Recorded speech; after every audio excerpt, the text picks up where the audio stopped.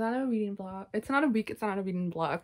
It's also the first week of the magical readathon, which I'm very casually participating. Like, I'll just be reading whatever I want and then like seeing whatever prompts they might fit. But for this week, we're starting off with a library book haul and a book haul because I went to the library today, and I also stopped by the bookstore because I have a problem. So let's just delve into things. Let's start with like repeats. I have As Good As That by Holly Jackson, which I'm actually 204 pages into. I started reading this with the end of my last vlog, then I got around to finishing it before today. So that is getting read this week, but more about it later. Then we have Night of the Dragon by Julie Kagawa, which I've been meaning to finish the series for so long, and I need to do it this month. Like, I have no excuse. So it's why I haven't read this yet. So we're doing it. And then I have The Tyrant's Tomb by Rick Warren, which is the fourth book in the Trials of Apollo series. I meant to get book 4 and 5, but book 5 is lent out currently, so I only have book 4, which means I won't be able to finish the series this month like I planned, but we're dealing with it. And I actually didn't talk to you about this in the last vlog, but I put a hold on the second book in the Wilkesby series because I've been reading that digitally through like my iPad, like my library's like ebook app. But for some reason I don't have the second book on there, but you do have it physically, so I like requested it, put a loan in because there was someone before me. And then last week we got a notification that I came in, so I went to get it Wednesday, and I put in like a little vlog clip of like me holding it in the street, but like I didn't explain it, but like I also have this. And then we have Book of Night by Holly Jackson. Holly Black. Holly Jackson is a different book. This I've heard like very negative reviews for this book, but I'm still very curious to read it. And even though it's edition and that's just like gorgeous, I didn't buy it because of that, because I don't want to give my money to that. Like, look at these stencil edges, gorgeous. And then I don't know if you can tell, but like the naked hardback is like glittery. So beautiful. Also, for some reason this is like massive. Like whenever I see this book and like American book tours videos, it's like this thin of a book, and like for some reason this one is 500 pages. I don't know what went wrong there. And then I also got the first 3 volumes in the Monster manga series by Naoki Urasawa. I'm so sorry if I mispronounced that. A couple of booktubers that I follow have been reading this lately, mainly Katie Coulson, and make me interested in reading them, especially because my library has this series. They don't have a lot of manga. It's like the only way that I can access manga right now is through my library, and I've read most of the series that they have, but I haven't read this one yet. And I'm currently actually in the middle of the first one. I'm in the middle, I like a quarter of the way left, but I'm reading the first volume and I'm really liking it. So that's that. And then for actual books that I purchased with my money, we have The School for Good and Evil by Saman Chanani. I'm so sorry I mispronounced that again.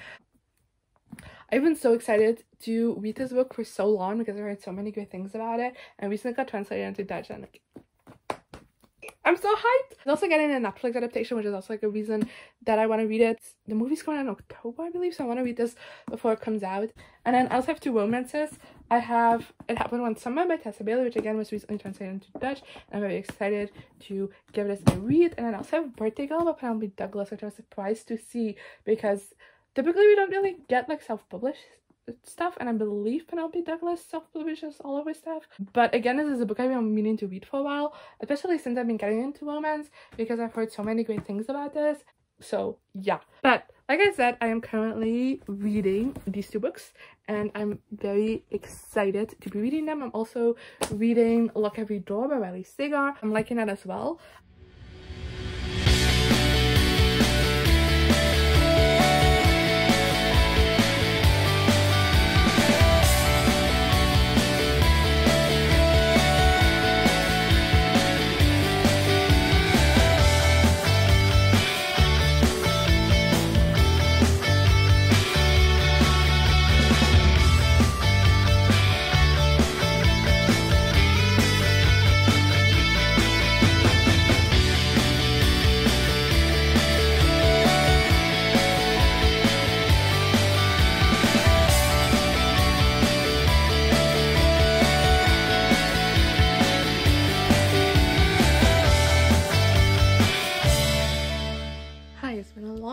Since we last talked. I apologize. I need to get better at vlogging, but I'm here and let's talk about what I've been reading this week. So the first thing I finished this week is Monster Volume 1 by Naoki Urasawa. I gave this 5 stars. I really love this. in this like manga series, we follow this guy who is a surgeon in Germany, and like one day he kind of like is about to like perform surgery on this little kid, and then like the mayor comes in, and like the director is like, hey, you should operate on the mayor because you're the best surgeon, but he's like, the little kid was first. So he ends up like operating on this little boy instead and going against like, you know, higher orders, and that gets him kind of like in his bad position. But like a couple of days after that, actually like the heads in the hospital all end up like mysteriously dying, and this kid that he operated on just like disappears while he like was barely even like conscious. So, you know, suspicious things happen. There's technically more to this synopsis, but I feel like that's like all you gotta know, because like there's some reveals in this that you otherwise would be spoiled for. But I generally really enjoyed this. Like I said, I gave it 5 stars, but like the beginning of this, just, I don't know, I was liking it and I was understanding the hype and I was very interested. I thought it had some like interesting commentary going on. I really like even had like a little creepy factor, but like overall I was just, I don't know, it felt more like a 4-star. And then like the end, like towards like this chunky over here or something, some wild reveals happen and I was just like shocked and I was like blown away. So that's also why I don't want to tell too much about this, because those reveals, chef's kiss, so great, and I'm very hyped to continue on reading with the series. But I only have the 3 volumes right now, so I'm like pacing myself. And then yesterday actually I also finished As Good as Dead by Holly Jackson, which is the 3rd book in the Good Girls Guide to Murder series, which that series starts off with Pip, and in our town like this murder happened, like this appearance of this girl, but then like while they're investigating it, her boyfriend like ended up committing suicide, and the police has kind of seen it like, oh, he killed her and now he killed himself out of guilt. And then there were a couple of years later, and Pip is in her last year of high school, and she has to do like this project, and she decides to do it on this murder case because she doesn't believe that's what actually happened, and she wants to like find out what really happened. And then this is the 3rd book. Give this 1 star. I hated it, and I've seen a lot of like negative reviews for this book, so I should have expected it, but like also kind of was like, maybe not, because like I'm not as, even though I like the series, I'm not as attached to it as like its biggest fans, so maybe they were just like disappointed by things. But this was just, this was really bad, like genuinely really bad. I thought like this is basically split into 2 parts, like literally actually by the writer itself. Let me try and find.